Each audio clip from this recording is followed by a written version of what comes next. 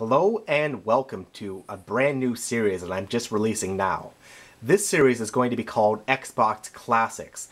It will focus on original Xbox games exclusively, and I'm going to be talking about Xbox games that I don't think a lot of people would remember, might have never played, especially for people who just jumped in with the Xbox 360 and never owned an original Xbox and think the original Xbox was just the Halo machine and that's all there was for it. The original Xbox, in fact, has an extensive library of fantastic games, many of which can be found for next to nothing these days. This game in particular can be found very cheap. It's Dead or Alive 2 Ultimate, and it is easily one of the original Xbox's best games. Dead or Alive 2 Ultimate is an extensive remake of Dead or Alive 2, which came out in arcades in 1999, and then was quickly ported to the Sega Dreamcast. This is better than the Dreamcast version, and it is also better than the PlayStation 2 version of the same game. This game came out towards the very end of the Xbox's life, with Team Ninja producing some of the best visuals ever found on the original Xbox in this game. For those who have never played this game, Dead or Alive is a series that's mostly well known for its TNA. It's all about the Flash, but in addition to that, there is actually good gameplay here. There is a core gameplay behind all the flashy visuals and all the beautiful women and all that. Is actually quite good. For those who have never, those who enjoy fighting games, even if you enjoy, fairly, very typical fighting games such as Street Fighter 2, you'd really enjoy this game. It's really built for everyone to enjoy. Beginners, experts, all of that. So with all that said, let's play some of this, right? So here's DOA 2 Ultimate. We're gonna play on the story mode. Now, like I said, these characters are mostly well known for, their ridiculous boobs and all this stuff. You get outfits like this. And this. And this. And this. And etc, etc. And all the characters. And the guys just have, fairly normal costumes for the most part. Alright, so we're gonna play as Ayane because she's my favorite character.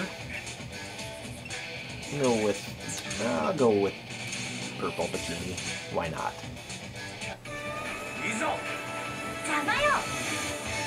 Get ready. Yes, that is Ryu Hayabusa from Ninja Gaiden.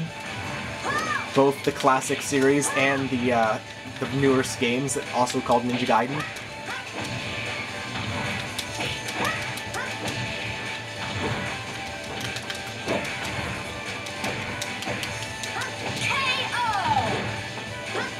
The story of DOA is always kind of convoluted and just silly.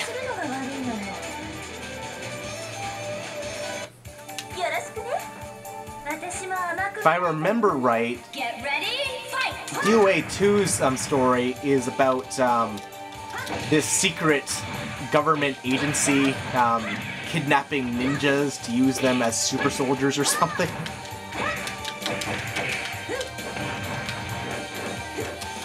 But it doesn't really matter, it's a fighting game, right?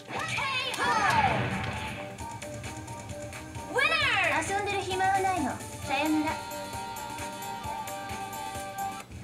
すごいわね。ここまで来るなんて。あなたが。さーてね。お前がお母様。Get ready, fight!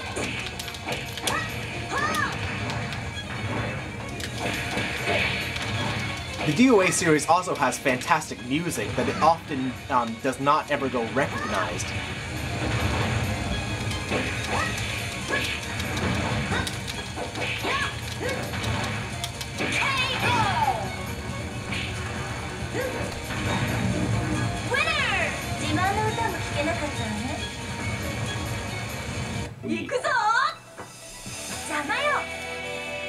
Get ready, fight!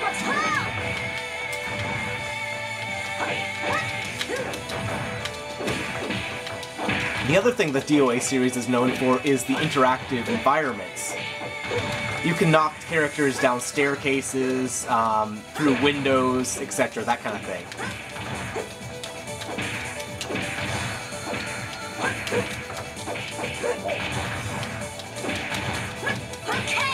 It didn't quite work out. I was trying to knock her down those steps there.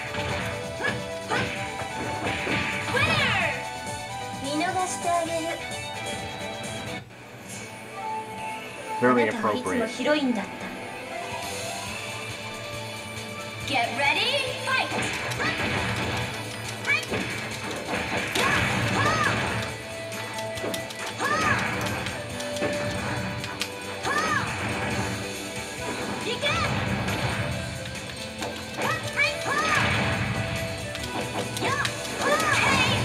Prior to the release of Dead or Alive 4, or Dead or Alive 5 I should say, all of the English versions of the Dead or Alive series all just subtitled the original Japanese voice acting. And I guess that's for the best because, you know, in the early days, Tecmo wasn't that great at English voice dubs. Get ready, fight!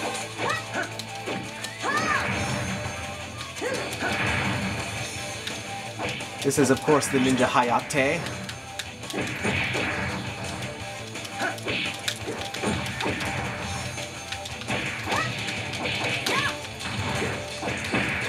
And in fact, Ayana is half-brother.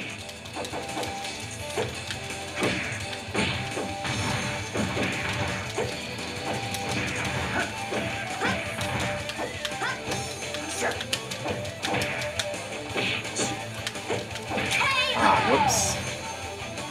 You lose.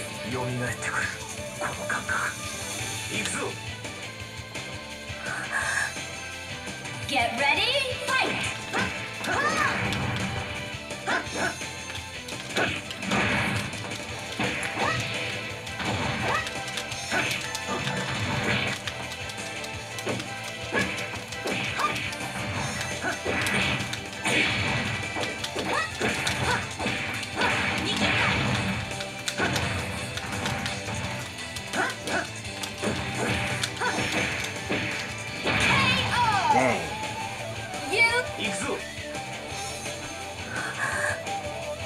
Get ready, fight!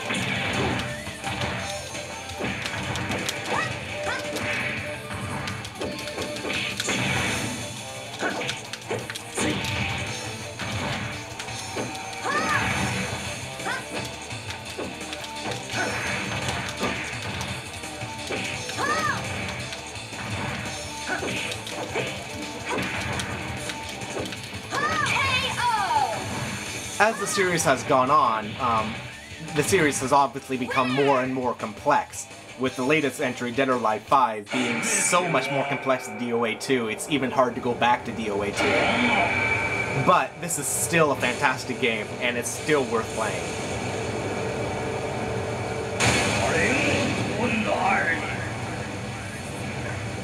The Tengu is still a bastard. This damn boss.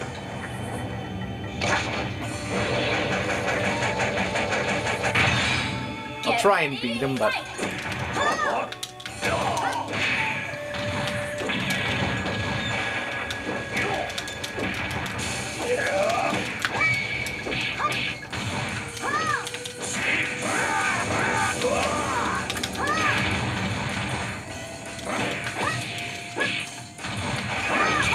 I really got lucky there.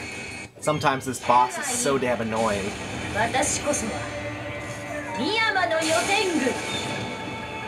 Yeah, you say that in that bikini. So proud.